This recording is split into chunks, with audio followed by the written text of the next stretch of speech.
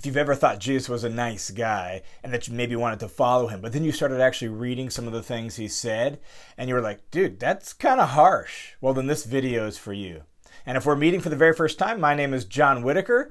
I've been a Bible teacher for a long time, and my passion is to connect the Bible with life. I believe that Bible teaching should be blue jeans theology. That is theology for ordinary life. And if that sounds like something that might be helpful to you, then just go ahead and consider subscribing right now. You know, oftentimes we think Jesus is just a nice guy. We think maybe we'll just add a little Jesus to our life. We like maybe some of the things we've heard about him. Heard that maybe he could make your life a little bit better, so you thought you would add a little bit of Jesus to your life. And the fact is that's just not the way it works. Jesus wants more for you than that. And the text I want to look at in this 5-minute Bible study is a passage out of Luke chapter 9 where 3 people come to Jesus in various ways, and they are would-be followers. There are people maybe who, like you, were like, man, I just think maybe I want to follow Jesus, and it doesn't go so well for them, and it feels kind of harsh. Let's take a look at this. Luke chapter 9, beginning in verse 57. So as they're going along the road, someone said to Jesus, I will follow you wherever you go. Notice that. This is like a would-be follower who comes to Jesus, and he's eager. He wants to follow Jesus. I will follow you wherever you go. Listen to how Jesus responds. And Jesus said to him, foxes have holes, birds of the air have nests, but the Son of Man, which is the way Jesus refers to himself, the Son of Man, it comes out of Daniel 7, but the Son of Man has nowhere to lay his head. In other words, Jesus is saying, look, you want to follow me, you got to understand what you're getting yourself into. I mean, are you sure you're really up for that? In fact, Jesus seems to be referring to probably what just happened before, where he was traveling from northern Israel down south, has to go through Samaria, and he's been rejected in Samaria, and the people of Samaritan won't even let him stay there. Are you willing to follow me? Because that might mean rejection, it might mean being misunderstood, it might mean ridiculed. The Son of Man has nowhere to lay his head.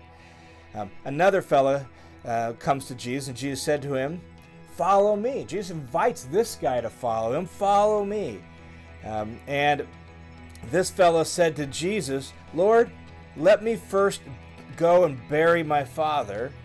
And Jesus responds and says, let the dead bury their own dead, but as for you, go and proclaim the kingdom of God. Now, this is one of those places where it sounds kind of harsh, doesn't it? Like, dude, Jesus, aren't you going to let this guy just go to his dad's funeral?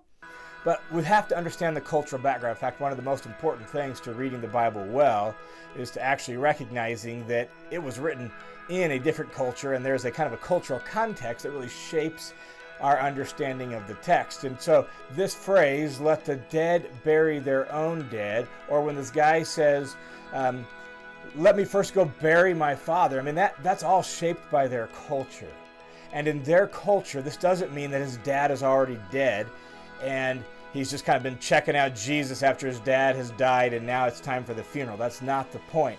Here's what's really going on is this is a cultural custom that says I need to go and serve my parents until they have died and I have respectfully laid them to rest. Once I've done that, Jesus, I will come and follow you. In other words, let me take care of my social obligations, my social responsibilities first, and then, Jesus, I'll get around to following you later. That's what's going on in this text. And so when Jesus says, wait, hold on, you got to let the dead bury their own dead, he's saying, I need to be more important to you than your family, your mom, your dad, your whatever social responsibilities you have. I need to be more important than that. Another guy comes to Jesus. I will follow you, Lord, but first let me say farewell to those at home. And Jesus said to him, no one who puts his hand to the plow and looks back is fit for the kingdom of God.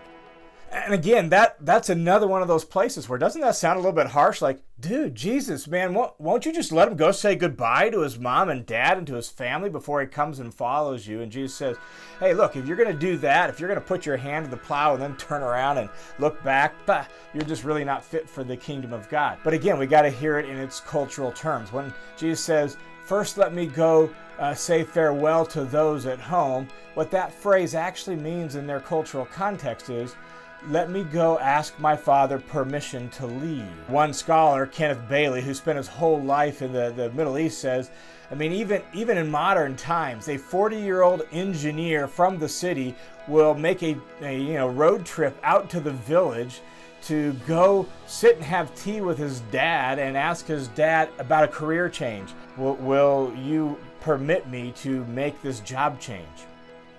That's just their culture, and it's not our culture. And so when this guy says, look, Lord, I want to follow you, but first let me go bid farewell to my family. He's saying, let me go and sit with my Father and ask permission to follow you. And Jesus says, hey, look, my authority and my kingdom has to be higher than, greater than, deeper than even your own father's, which in their culture is completely subversive. It goes against everything that they expected. Here's the thing. What Jesus is essentially doing and what he's essentially saying is this. He's saying, my authority, my kingdom has to be greater than anything else in life. You can't just, add a little Jesus to your life. You can't just add a little bit of religion, a little bit of church to your life and have it go well. Jesus doesn't want that, and that's not the way it works. We should get this, right? Like, just about anything that's worth doing, man, we've got to be all in on that, don't we? Like, can you imagine like playing sports and you're kind of like half-heartedly to the team? Oh yeah, I'll play a little basketball. I'll show up to practice every now and then. I'll work out a little bit. It just wouldn't go well for you. Or your career, your job, like, I'll kind of wander into work when I feel like it, drift out when I feel like it. I'll put, kind of mediocre effort into it. It's just not going to work. It's kind of an all or nothing sort of thing for anything in life that's worthwhile. I mean, think of your family. If your family is important to you, give a half-hearted effort. No, that's just not the way it works. And Jesus is the same. In fact, following Jesus has to be the centerpiece of everything in our life. And so with these three would-be followers of Jesus, essentially what he's saying to them is, look, it's not enough for you just to kind of tack a little bit of Jesus onto your life to kind of make me, second fiddle, third fiddle down the line. If you really want to follow me, Jesus is saying, then I have to be everything. If you're going to come to Jesus and you're going to follow Jesus, then here's the thing. Jesus challenges our deepest loyalties and our highest priorities. Jesus wants to be at the center of everything, whether it's our family, whether it's our career, whether it's our friends, whether it's our hobbies. Jesus is saying, look, I've got to be at the center of all of that, and the things that are important to me have to be the most important things to you. He wants to subvert, upend our entire life. Do you trust him enough to hand over your whole life to him and say, all right, Jesus, you can have it all. It's your way, not my way. Will you let Jesus challenge your deepest loyalties and your highest priorities? That's what it means to follow Jesus.